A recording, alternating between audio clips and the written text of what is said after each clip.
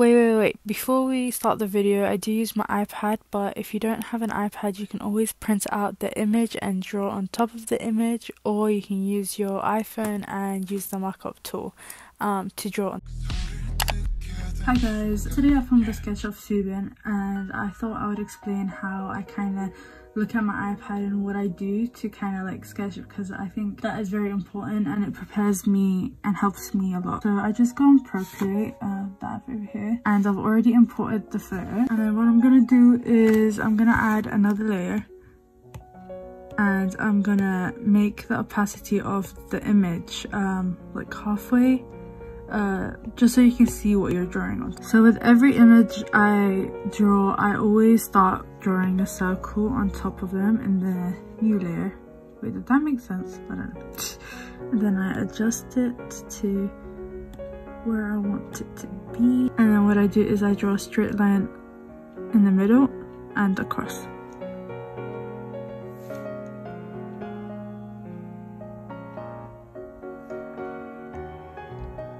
So moving forward, this is what I look at and I observe using shape. So basically I'll draw this circle like I showed you in the video, and what I do is like find shapes. So I would draw this shape out from the circle, or I'll draw this like shape, like I see this as a shape on its own and this as a shape on its own, like you kind of do with the grid method. So when I view shapes like this, to help me kind of like tell the difference or like the space between where I need to put the shape, is I imagine there's like mid sections here and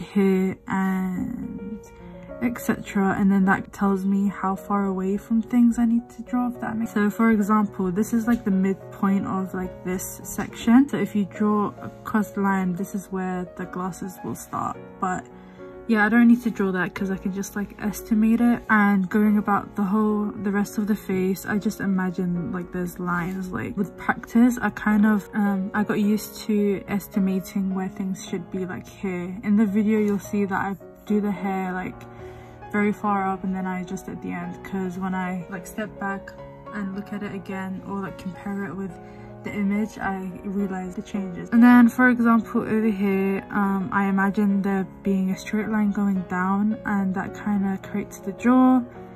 And yeah, I can tell the difference between here, create a shape,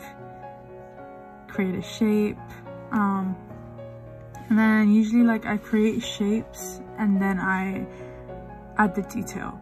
Like for the eyes, you'll see me drawing a circle, and then later I'll refine that shape and like sculpt it almost. Also, I love drawing hands for some reason. I find them so fun. But the way I look at hands is, again, shapes. I'll draw a square, or like I'll follow the line or the curve that the fingers make.